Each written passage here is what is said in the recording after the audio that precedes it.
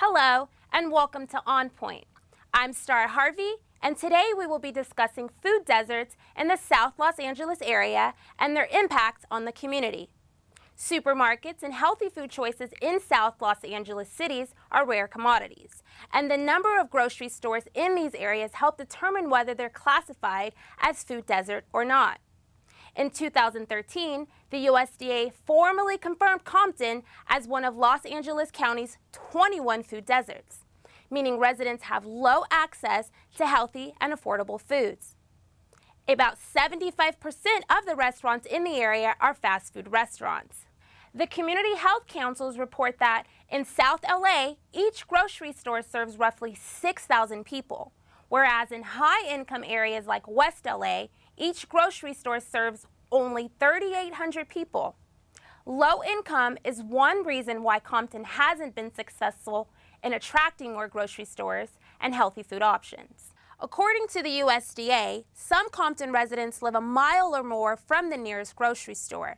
Those residents are then forced to drive miles to the grocery stores in other cities, and many people just have to go without healthy food options. A 2009 study by the American Journal of Preventive Medicine says that communities with better access to supermarkets and limited access to convenience stores tend to have healthier diets and lower levels of obesity.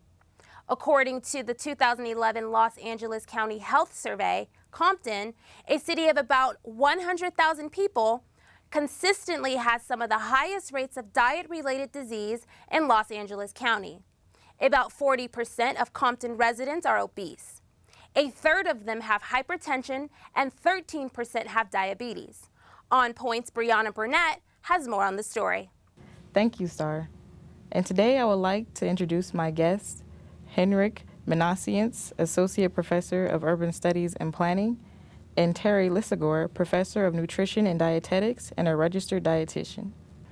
So my first question is, why do we have food deserts? I'll start with you. Historically, we have to go back and look at why certain communities have not been served.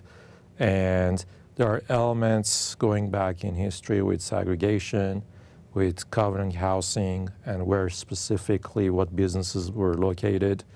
And then, so first we have to look at from that perspective.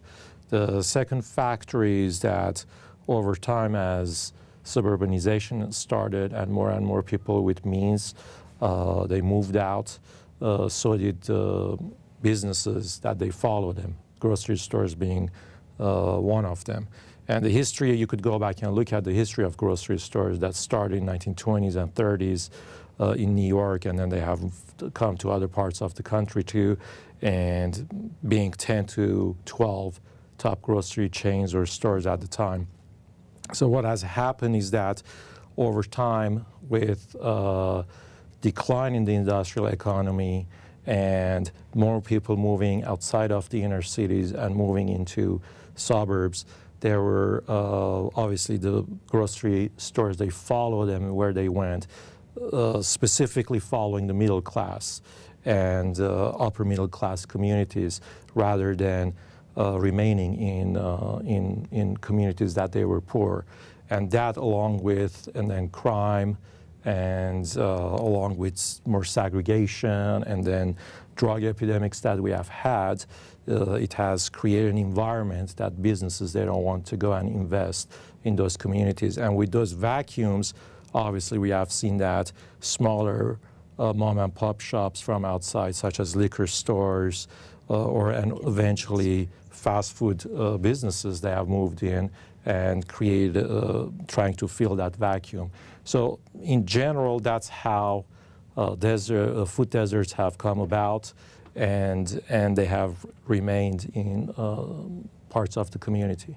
And you just mentioned communities, so what communities would you say are specifically in food deserts? Well, in Southern California, when you look at it, we had 1992 riots, and one of the biggest issues among the African-American community in South Central Los Angeles and parts of East LA was that there are lack of opportunities for them to buy anything in fresh grocery stores. And continuously complaints were that there are a lot more liquor stores instead of access to fresh food. If you look at it right now, Los Angeles has a moratorium on building any new or permitting any new liquor stores or fast food places in places such as South Central, and that all came about because of the 92 riots. And for the community and community activists coming out and complaining about the issue that they don't have access to jobs, they don't have access to good food places, they don't have access to other community amenities that they have to have, and as a result that has led into this frustration that came about with along with the racial tension and law enforcement at the time in 1992. Okay, so you just mentioned South Central, and Kia Patterson is the owner of this grocery store called Grocery Outlet, and it's an organic grocery store in Compton. So we talked to her about what she's trying to do in her community, and here's On Point star Harvey with more on the story. Grocery outlet owner Kia Patterson was determined to provide healthy produce to the Compton community, a well-known food desert. So, unfortunately right now, the residents of Compton don't have that many options to purchase food, or good quality food. So at least here at Grocery Outlet, we offer a lot of organics and at very reasonable prices. I don't know where they would go if Grocery Outlet was not here, because we have a lot of the other, I'm trying to figure out the best word to say about some of the other stores that are in the area. They're catered more towards low income, and sometimes with that, people assume that you may not want to eat healthy because you don't have the money to afford it. Kia believes the area's low-income household affects the quality of food. You wouldn't necessarily have a Trader Joe's or a Whole Foods or a Sprouts because they consider those stores to be higher end. Now, in the same regard, a lot of the times the quality of produce especially, and also meat, is not going to be the same because they look at it as they don't have the money to pay for it, so we're not going to give them the A quality of produce. They may get a C quality. So what are your guys' comments on that? All right, well, my comment is plain and simple. It is all tied in, so much of it is tied into socioeconomic status, and she's absolutely right. And my colleague as well, when you don't have the means to buy the food, then what you'll see is that they are going to put in the fast food or the convenience stores, and it doesn't encourage healthy, nutrient-dense foods to be provided in those areas. So it's driven by socioeconomics. Do you have anything to add? And yeah, and I completely agree with you. And one factor is also that the fast food industry, the way they design their food is mainly engineered. Right. And that engineered food is designed for you to be able to consume it in a rapid amount of time. It's easier to swallow, to chew on it. If you make food at home and it takes hours. If you try to make meat at home, it takes a lot of preparation, a lot of time for you to do that. So it's a combination of factors. You have the food desert in the sense that you don't have access to grocery stores, and then at the same time you have fast foods that they are specifically engineered for large amount of food to be consumed, and because it's done in economies of scale is also much cheaper than fresh food that they're going to purchase from grocery stores. And in addition to that, many of the ingredients used are more addictive. So if you have a little bit, then you want more, and it becomes a habit and the expectation. And then from my perspective as a dietitian, you see the nutrient density drop. So the populations aren't getting the nutrition that they need. So what do you think will be the future of her store, being an organic grocery store in such a low-income area? Okay, if you want me to take that first, I hope that she makes it. It's going to take a lot of things. It's going to take education. So to educate the community that this is here and we have the foods that you can afford and that will make your children healthy. So if you can package that message to the population so that it's about the children, I think that she'll be more successful in it. And if you can get buy-in from the community, I think then she has a chance. Did you have anything to add? Yeah, it's not something that this hasn't happened overnight. Okay, so over the decades, with the fast food franchises moving into communities such as South Central and having liquor stores and etc., and changing the trend, the way that people they eat, it requires, as my colleague says here, some form of educational campaign done by public health officials within the county in order to educate people and push them towards the direction of purchasing and buying more organic foods from a grocery store like that, in order to improve the health of the community, but also in order to help someone like her to succeed in the business that she has invested in that community.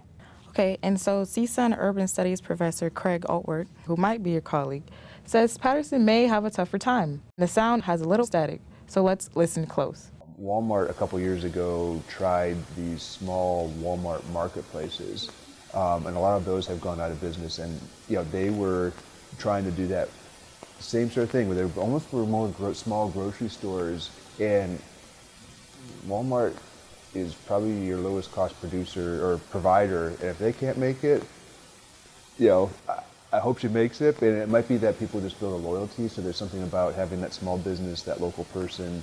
And then with that smaller company, people just have that loyalty to it that you wouldn't necessarily have with a large chain. And maybe that's enough that it offsets what you have with a large chain.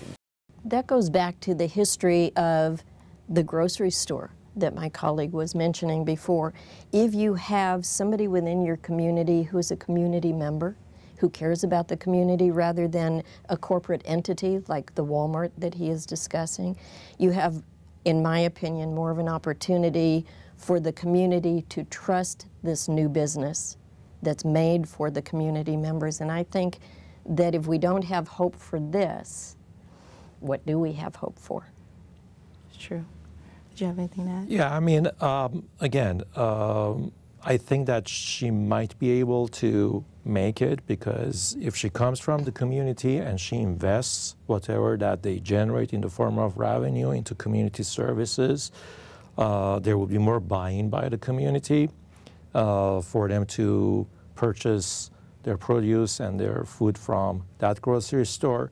And in general, also the demographics in parts of Los Angeles and in South Central has drastically changed around, and that could be also play a role, as long as that enough of community members are aware of this new grocery store, and for them to have a campaign that they would invite more people to come in and purchase from them with the proper pricing and things, they might be able to be successful. Okay. And so how can we essentially prevent food deserts? Well, food deserts, as my colleague said, spring up. They're sort of related to poverty. And food deserts, where the big businesses, the grocery store chains say it doesn't pay for us to be here, we have to incentivize. We have to incentivize independent grocers or grocery chains to trust that they can make it, that they can provide services, because these are human beings. I think if you touch the heart, that will lead to profit for the big businesses. From my perspective, I think government and most probably some form of public policy that it would incentivize for some grocery stores to move into communities that they are considered to be a food desert. That would be one strategy. Unfortunately, we live in an era that government and policies are kind of not working towards helping the poor communities. Rather, we leave all communities to the forces of the marketplace, letting the market decide. And grocers are not going to go to places that there is poverty. Grocers are going to go where they can generate a lot of revenue, particularly that there is such a fierce competition between different grocery stores. And recently, Amazon purchased Whole Foods, and we see that there is a war between Kroger, which is Ralph's I guess, main company, and then versus Whole Foods versus others. And so I think government has a role to play here in the form of incentivizing for some of these businesses to move into poor communities. We can also appeal to the social conscience of big business and say, if this is your strategic plan, then built into that, you need to set aside some money that would be going toward helping to develop the health of these communities.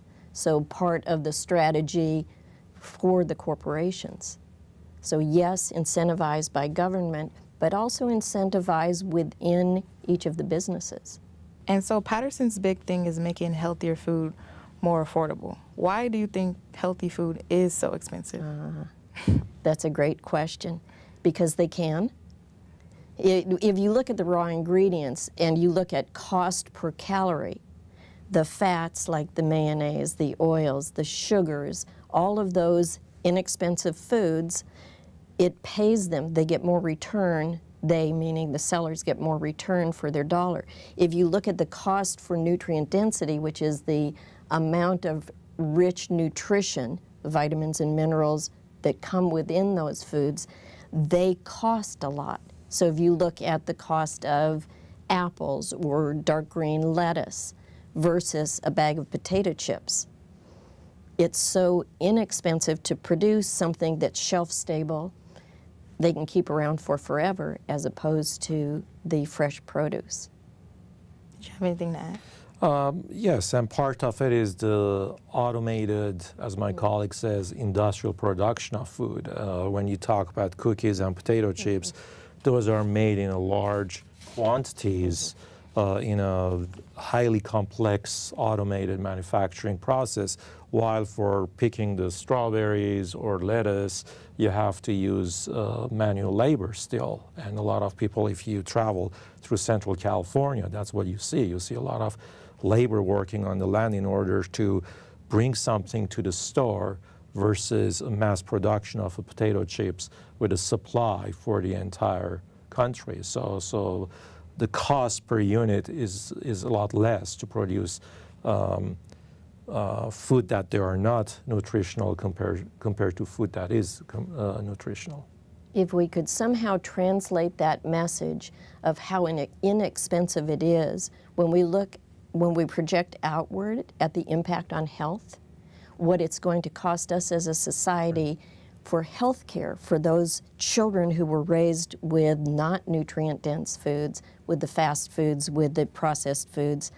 As a society, we who have chosen or have the ability to eat healthy foods, we're going to cost society less. So if we could somehow translate that message of, let's feed them healthy now, and it will pay in rewards for all of society. So how can we motivate people who do live in food deserts to sort of make that drive to further grocery stores who would have healthier options? Well, I think it would be easier to make the grocery stores come to those areas. And what we look at, what drives people to make food choices: convenience, cost, and education, the knowledge. So if we can somehow run programs that educate the local community, what if we put gardens, vegetable gardens, on the elementary school campuses, let the children participate in growing the seeds and picking the fruits and vegetables. You're educating them from the beginning about the importance. And if you put that message of, this is really important from the very beginning, then I think we have to not be immediate gratification society, which we are, invest in the time it takes to educate. Okay, do you have anything to add? And one thing I want to add, it's not a singular issue. I mean, we are talking about food desert because the topic of discussion is food desert, but it links to transportation and lack of it, and people, they don't have access. So for them driving or going out of the community, it has to deal with the issue of access to open and green space and parks in poor communities, which they have less access. Studies after studies, they continuously show that, along with other environmental hazards. A lot of industries are in these communities. In that interview opening the grocery store in Compton, there's a Superfund sites in that area in the first place, which is a federally designated hazardous sites. So it's a multiple factors. It's not a singular thing. However, in order to make some improvement in the community, we have to take first step. And as my colleague said here, starting at schools or encouraging the residents to convert their yards and start producing their own or grow their own vegetables, that would be the first step to teach the children and the next generation that they have to also eat healthy. Community gardens. Community gardens, even in the windowsills, if they're shoved into apartment complexes with multiple numbers of people living there, it's very inspirational and exciting for children to see the growth and know that they had a part in it. If you think about it, if you think about food insecurity by statistics, we have about 40.6 million people who are experiencing food insecurity. They don't know where their next meal is coming from. That's the statistic that we read about, but actually it's probably more than that. It's probably more in the lines of 44 million people who don't know where their next meal is coming from. So if you look at the local communities and have an opportunity to change that, that's going to have nothing but a good health outcome. Okay. And so what should consumers be looking for on labels to make sure their food is healthy? Oh, look for the foods that don't have the labels. Those are fruits and vegetables. That's a good answer. But first ingredients, they have to understand that on a food label where you list the ingredients, the first ingredient listed is the largest by weight. So if it's sugar or molasses or sodium or any of those things, or a word that ends in OL, which is a sugar alcohol, if it's got that as the first three ingredients, there's not a lot of nutrition in that food. But teaching to read a food label is very important. First thing is about the serving size, and then looking at the ingredients. And so what are some harmful things in our foods that we also should be on the lookout for? Well, you just said that. Oh, gosh. Overly processed, high sodium, high fat. But as we get back to plant-based foods in their whole form, those are going to be more nutritious. The more processed it is, the longer it can stay on the market shelf. It's probably less healthy. But I do want to put a plug in for frozen vegetables and frozen fruits. Those are picked, harvested, and cleaned and flash frozen. So they're less expensive, and they're great. And they're full of nutrient-rich things that they can have. You can put them in soups, you can put them on pasta, you can put them on rice, and you've got the nutrition for a very low cost. And many foods, they have corn syrup in them. Oh, yes. And that's also has been a factor for impacting particularly poor communities, that they eat processed food, and in relations to obesity and other type 2 diabetes and other dental caries. Yes. Yeah. Yeah, all of that. You're right. So plant-based foods in their whole form. Okay. So what are some ways people can still stay healthy even if they live in a food desert? Well, I think as we discussed, the first thing is educating yourself. That's right. Educating to know about the portions, about the ingredients, and then the difference between a fast food versus plant-based foods that my colleague was talking about, purchasing fresh vegetables, fresh fruit. First step would be just educate yourself, and then organize with the community.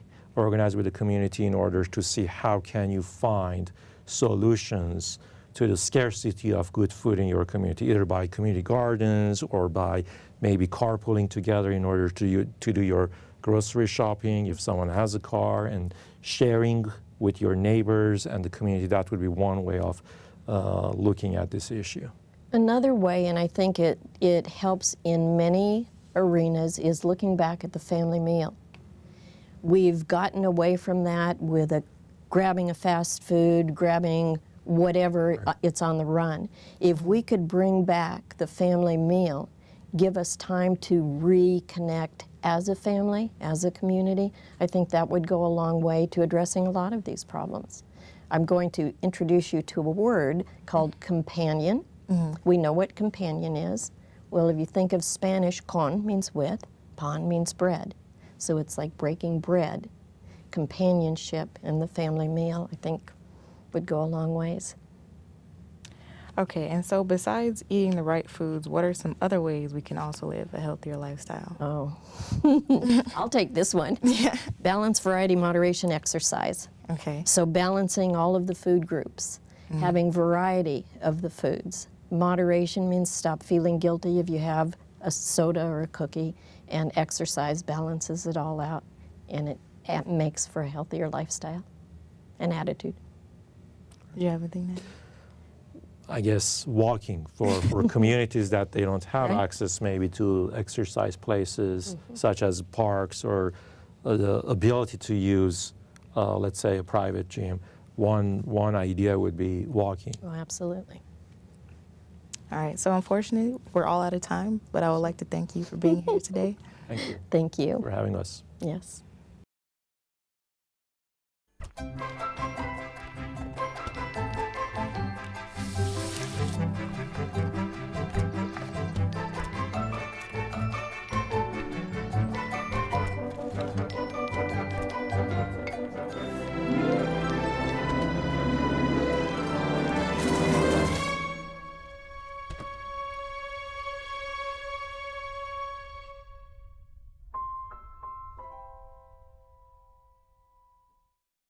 So there you are, shuffling through a stack of resumes, and you come to mine. This is it, first impression, my way in. But can my resume show you how I truly stand out? Like that I was studying, going to night school while working 2 jobs just to help my parents pay for groceries. Or being the first one to always step up. No, that's something you just can't put on paper. Look beyond the resume and discover new ways to develop great talent that is dedicated, hardworking, and determined like me. Red shirt, blue shirt, yellow shirt, oops. Yellow pants, red pants, green pants, oops. Thank you for watching On Point. You can follow us on social media at CSUN On Point. You can hear us on KCSN 88.5 FM on Sunday mornings at 5:30.